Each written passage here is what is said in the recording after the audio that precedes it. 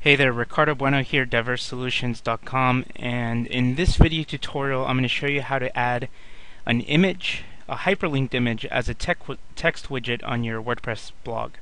Yesterday we released some free IDX home search icons, so today I want to show you how to take those icons and hyperlink them to the home search page on your website with little to no knowledge of HTML. So here you'll see that I'm logged into the WordPress dashboard. Never mind some of these items that are out to date. We need to update to the latest version of WordPress. What I'm going to do here is log into my dashboard, and I'm going to go to a post and click on Add New to create a new post. Only in this case I'm not really creating a new post. What I'm going to do is I'm going to use the visual editor and the media button to go ahead and add an image and then hyperlink it while I'm doing so, and then what I can do is toggle between my visual and HTML editor to actually grab the HTML that I'm going to use to insert as a text widget. So here, first thing I'm going to do is go into this post area.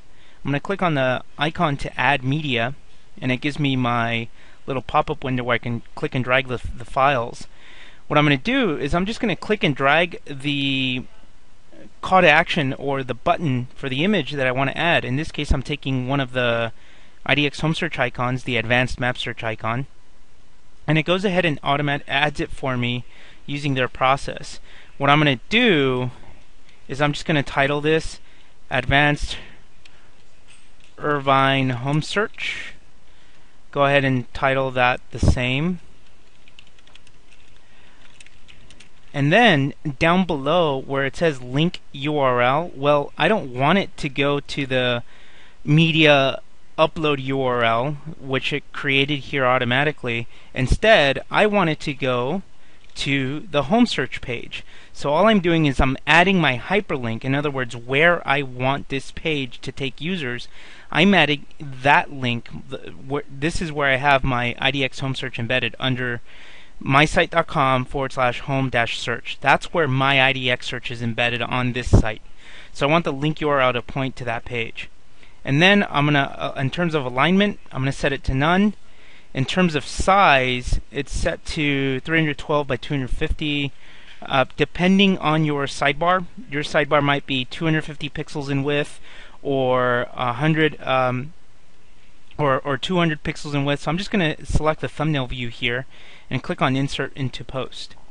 What it does is it goes ahead and inserts that image into my post editor, as you see here.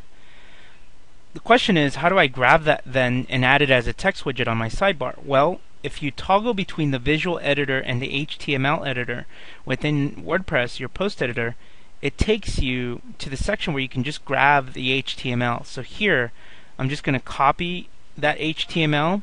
I'm going to go to Appearance and click on Widgets.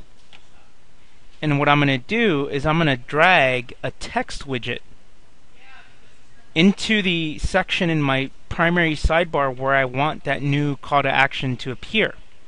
I'll just click on Save, and if I go to my website, you'll see that it went ahead and added the advanced map search icon or that call to action to my website.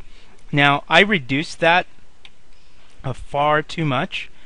So if, depending again on the sidebar for your website, you might want to set it to either 300 pixels or 250 pixels. Again, that all just depends entirely on your sidebar. So here I'm going to go ahead and add the full size.